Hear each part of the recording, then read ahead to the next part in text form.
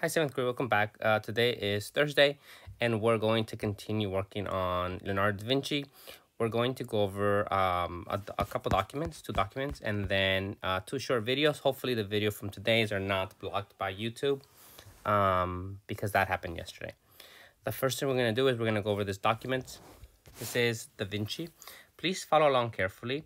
One suggestion that I have is that if you can, you should have a notebook where you are taking notes of the major points that I make, okay? Da Vinci. So this is the Vitruvian Man. It's a good example of Da Vinci's use of the study of anatomy to be able to understand the human body, right? Vitruvian Man is a really famous painting. This is a study of horses. You're able to see the clear outline of the muscles of the horse, okay? And this is the most famous painting, the Mona Lisa. All of these are secular pieces. Secular means non-religious. So that's something you should have made a note about, right? If you're writing on your notebook, you should say secular means non-religious, right? Vitruvian Man is not religious. Study of horses is not religious. Mona Lisa is not religious. And there's a couple more. So let's go. Let's start with this. Da Vinci, and this is going to be a lot of the same things that we did on Wednesday, but we're going to go into a little more detail. Da Vinci has become known as one of the best examples of Renaissance man. A Renaissance man is a term that describes what many artists were doing during the Renaissance. So not every artist in the Renaissance is considered a Renaissance man. This is kind of misleading. A Renaissance man, here's another note that you should probably make a note of. A Renaissance man is a person that is good at many skills. So Da Vinci was studying science, technology, arts. He was doing sculpture. He was a mathematician. He studied plants. He studied birds. He studied flights. So he was involved in many different aspects. So that's what makes him a Renaissance man. Da Vinci was born in Florence, area of Italy in the 1400s. At the time, Florence was the center of the Renaissance beginning. So as a result of him being born in Florence, that definitely impacted his upbringing. That impacted what he was able to see. It's kind of like being born today in Silicon Valley, in the Bay Area. You're going to be impacted by technology, right? Or being born in LA, and you know a lot of people that are in the movie business, right? You might be impacted by that. So Da Vinci was impacted by the Renaissance happening when he was born. Florence had been in the Dark Ages for many years, but by the time Da Vinci was born, life had settled down and enough people had time to learn about the ancient arts and sciences. This is the classical period. People were inspired to try these things on their own, and a whole new age of learning began. Before the Renaissance, painting was very religious, right? Painting was very religious. Most painting was controlled by the Catholic Church, by the church. And you'll see that painting was a tool to teach people about religion, right? So painting was not the most realistic because when you painted an image, the most important people tended to be bigger. Most were done in iconic style, meaning the painters wanted people to focus more on religion behind the painting rather than the artistry. So the focus of painting the focus of painting and sculpture was the message, not necessarily the actual paint or the actual work of art. However, Da Vinci had studied Greek and Roman arts and wanted to make art in similar style. So he wanted to create art that was similar to the Greeks and the Romans, okay? And wanted to make art in a similar style. Greek and Roman art was very realistic, or more realistic than medieval art, and was inspired by scientific study. So art of the classical period was more realistic because it was based more on scientific study. Da Vinci took it one step further. When he painted human figures, even in clothes, he would start by drawing the skeleton. So he would draw the skeleton first, then the body over that, then finishing the painting, right? So he will start with the skeleton and then add the muscles and then add the skin. His paintings and drawings of people were very realistic. So his paintings, like as you can see with this one, looks like a real person, right? Even the bags under the eyes look real.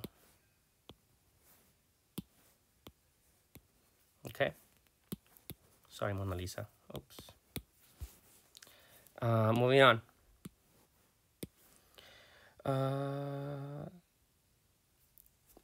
His most famous drawing, the Vitruvian Man, this is the Vitruvian Man, is one of the first examples of someone trying to map out the proportions of the human body. So you see here, the arms are are certain length as compared to the legs. Okay, so it's not like his arms are huge or his head is too big or his legs are too big.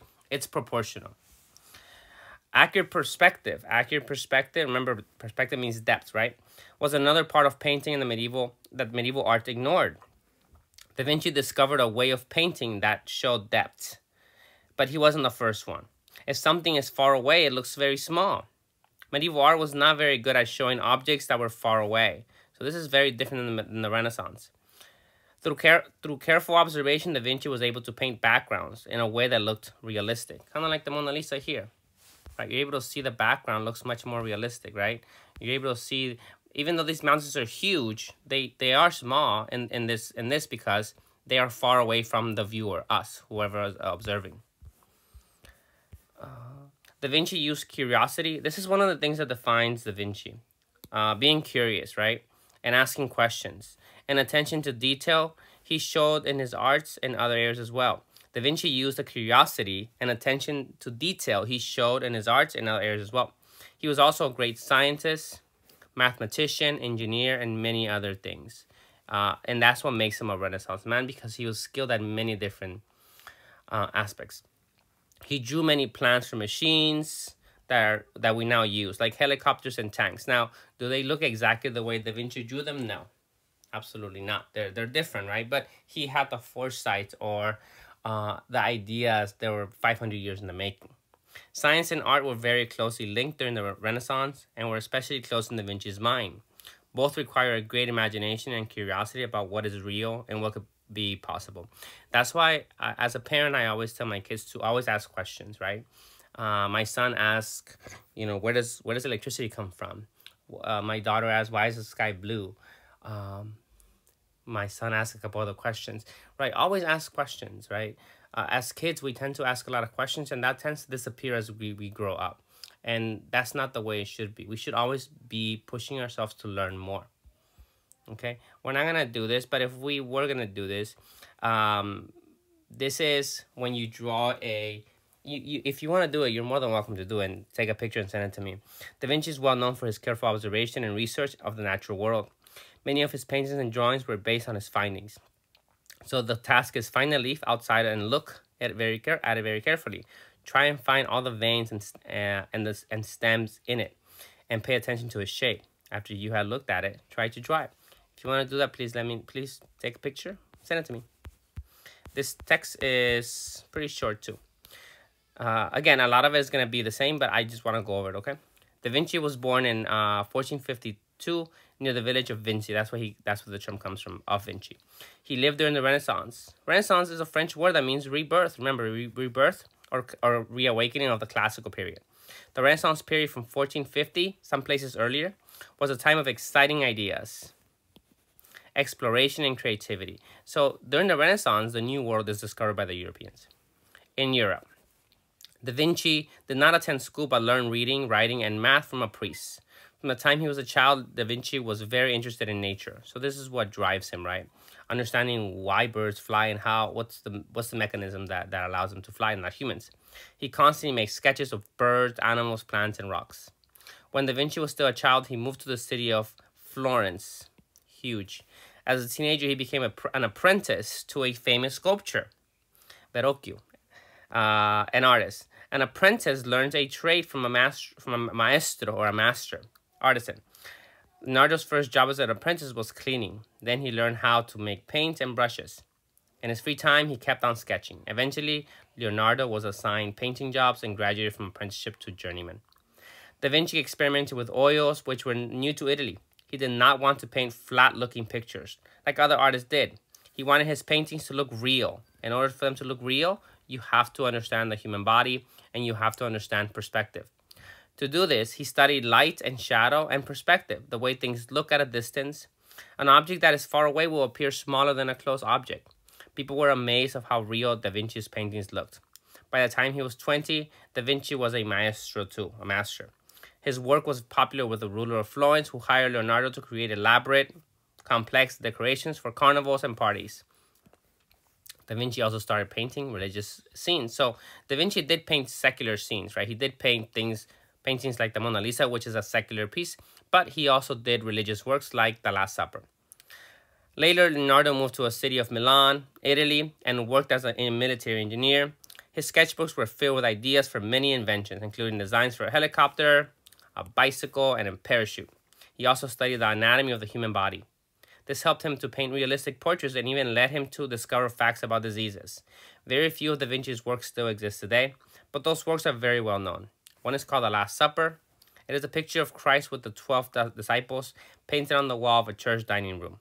Another is called the Mona Lisa, this one, famous for his mysterious smile of the woman featured in the painting. This painting now hangs at the Louvre, a French museum. War forced Leonardo to leave Milan for a time, and eventually he ended up in France, serving as an artist in residence for the King of France. He died in 1519 at the age of 67. He is remembered today as a Renaissance man. So these questions are going to appear on Edpuzzle. Da Vinci was born in the United States, France, Rome, Italy. Leonardo became to a famous sculptor and artist. So these are pretty straightforward questions. Leonardo lived during a period of time called the... What was the name of the painting Leonardo painted of Christ with his disciples? Which of the following describes an important feature of Da Vinci's paintings? Which of the following is not true? Leonardo is remembered as... Imagine you have to choose a profession like Leonardo did. Which profession would you choose? How would you decide? It doesn't have to be a profession it doesn't have to be one of the things that Da Vinci was interested in. This is pretty much asking, what is it that you want to do when you grow up? We're not going to do this one. This one you will do. So you're going to do that one and this one. And not this one. Okay. So let's watch these short videos. Hopefully they're not blocked, because if they are, we're going to have a problem. The Mona Lisa, The Last Supper, The Vitruvian Man. Just a few of the iconic works that made Leonardo da Vinci one of the most famous artists in history. But Da Vinci was also a scientist, architect, sculptor, musician, engineer, and inventor who once said, "The knowledge of all things is possible." His boundless curiosity and achievements are the reasons Da Vinci is still recognized as the ideal Renaissance man. Leonardo da Vinci was born an illegitimate child in the province of Vinci, Italy, on April 15, 1452. At 15, he apprenticed under the famous painter Verrocchio in Florence. There, he refined his skills and adapted his trademark sfumato, or smoky technique, which avoids harsh outlines. So sfumato simply means like the blending of the figure. Here you see the eye, you see the shading on the left of the eye, your left. You see right over on the right side. That's sfumato. It's this smokiness that provides this perspective. You're able to see almost the eyelid. This technique gives Da Vinci's paintings a unique depth. Eventually, he surpassed Verrocchio himself, who allegedly vowed never to pick up a paintbrush again after teaching the young Leonardo. In 1482, Da Vinci became a professional painter in Milan. He completed the Virgin of the Rock. Again, this is the sfumato. You see the light and dark. That's sfumato. That's also chiaroscuro, which means light and dark. Both of these combined create images that are very realistic. And the Last Supper shortly after his arrival. For the Last Supper, Da Vinci used a new Renaissance technique called perspective that brought new realism to paintings by making distant objects smaller than those closest to the viewer.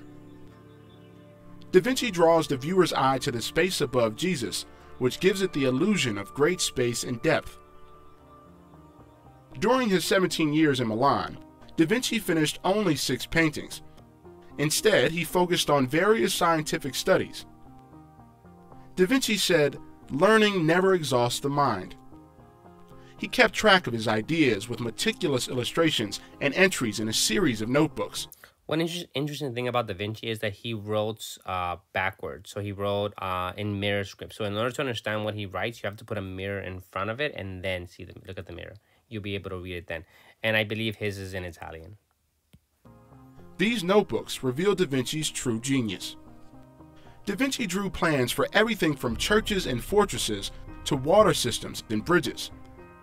For the Duke of Milan, he designed advanced weapons, including a tank and machine gun.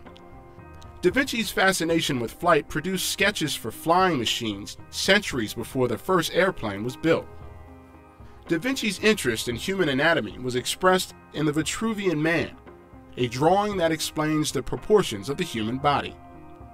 His study of anatomy brought a gripping realism to his paintings, especially the Mona Lisa, or La Gioconda, the Laughing One, which he finished around 1507.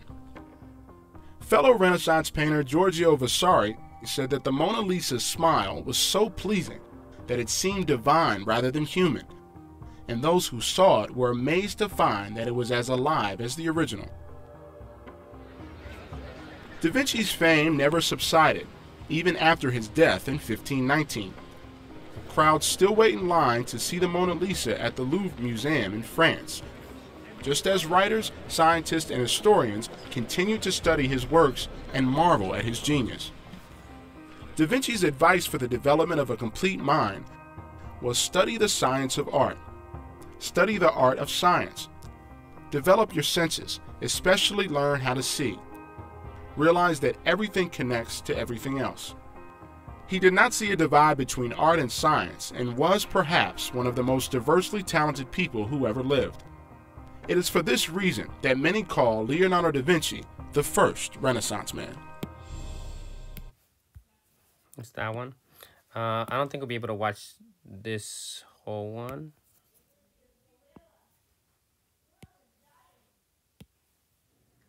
The painting Salvator Mundi by Leonardo da Vinci could fetch $100 million at auction next month. Just one part of his rich legacy. Our cover story is from Dr. John Lapook. They packed this gallery at the Louvre in Paris. At least 6 million people a year for a glimpse at a superstar. But a select few, like author Walter Isaacson, actually appreciate the Mona Lisa as art. It's the most famous painting in the world. And when you stand before it at the Louvre... So this person that's talking right now, he's the one that wrote a biography of Da Vinci. I read his book about like 4 years ago. It's I didn't read it, I heard it on CD. And he studies a lot of Da Vinci's skills. You all of a sudden realize why. It's the most emotional painting. So she's been a celebrity for 500 years. We know a lot more about the celebrity artist who painted her than we do about Mona Lisa herself. Largely because her creator, Leonardo da Vinci, documented his life's work in painstaking detail. Some 7,200 pages of scribbles and sketches survive. You know, Leonardo may have been the person with the greatest amount of curiosity of any human who ever existed. And he would make lists in his notebooks of things he wanted to know, like how do they walk on ice in Holland, or describe the tongue of the woodpecker. Now, who in the world would wake up one morning and put on their to-do list, describe the tongue of the woodpecker? What use is it? But there it is, and over again, Leonardo is just putting down in his notebook things he's curious about. This is the checkers game where grandson and granddad will bond.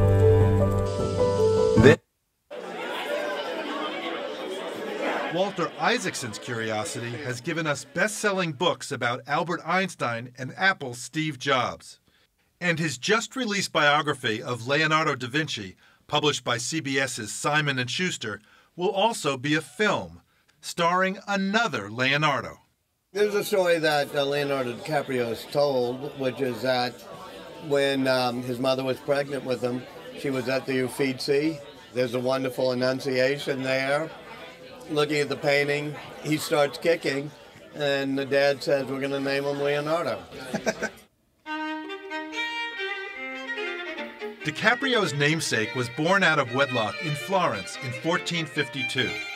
With little formal schooling, he was apprenticed at age 14 to an engineer and artist, and Leonardo's skill and imagination flourished. Florence was very tolerant of a guy like Leonardo, who was left-handed and gay and vegetarian and illegitimate. And it seems, quite a hunk.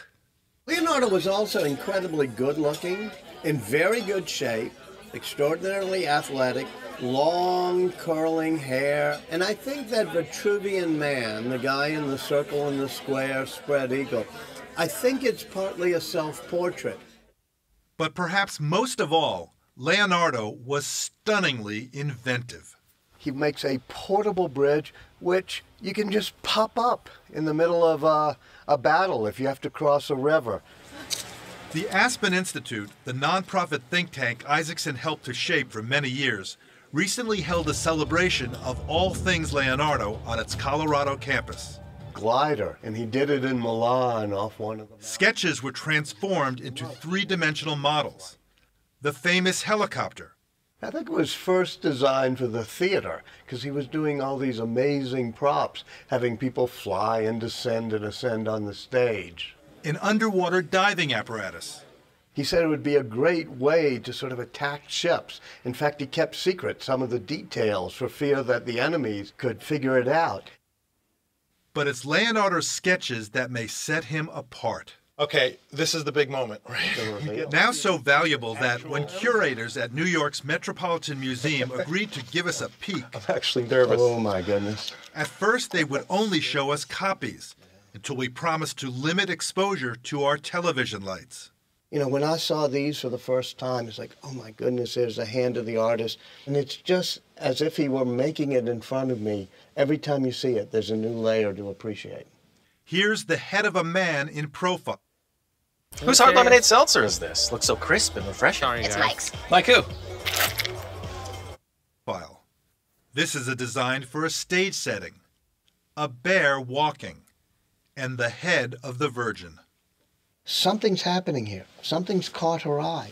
She has turned her head.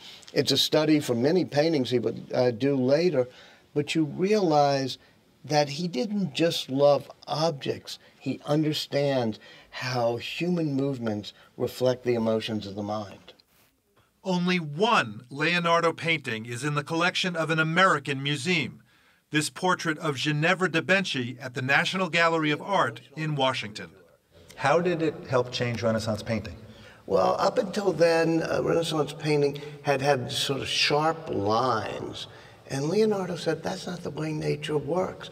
So there's a smokiness to the lines. But the great thing about this picture is you see a young Leonardo who's on the path to painting the Mona Lisa, but this isn't the Mona Lisa. There's something else uniquely Da Vinci about this portrait. Leonardo cared even about the parts unseen, so he paints the back of Ginevra da Vinci. We realize, and he still has more to teach us. Leonardo even taught himself anatomy with dozens of human dissections. He documented how the aortic valve in the heart works, something researchers only confirmed in recent years. And then there's his knowledge of the eye. He realized that the center, when you're staring at something, you see the detail. And if you're slightly off, it goes to a different part of the retina. The harder you look directly at the Mona Lisa's lips, the more it looks like her lips are turned down. But as your eyes wander, she starts smiling at you. So it flickers. I couldn't help thinking when you described that, did Leonardo da Vinci figure out a way to have a painting flirt with the viewer? Yes. He figured out a way to have it interact. In the Mona Lisa, you see the combination of all of Leonardo's anatomy and science with his art. And what better way to discuss what may be this son of Florence's ultimate accomplishment, the Last Supper, than over an Italian meal? It begins with Jesus saying, one of you shall betray me. And you watch it. It's Here he's talking about the scene. almost like a wave. It reverberates out. Emotion, spirituality, and drama make this fresco one of the world's most admired works of art, studied down to the tiniest detail, which is how we discovered what may be the origin of one of our most familiar superstitions, a cause of bad luck. It is certainly one of the greatest biblical moments ever, which is Judas knocking over the salt in that painting. I didn't realize that. Is that where the superstition comes? Oh, yeah. That you knock over salt? Yeah, you can see the salt cellar. You can see everything. The artist, engineer, and scientist who lived a life of boundless curiosity died in 1519. He was 67. I hope you learned something about Da Vinci today. Tomorrow, Friday, we're going to start working on... We're going to finish Da Vinci. We're going to begin working on a study guide for your assessment, or I might give you work that you'll be finishing on the break. I'll see you guys later. Bye.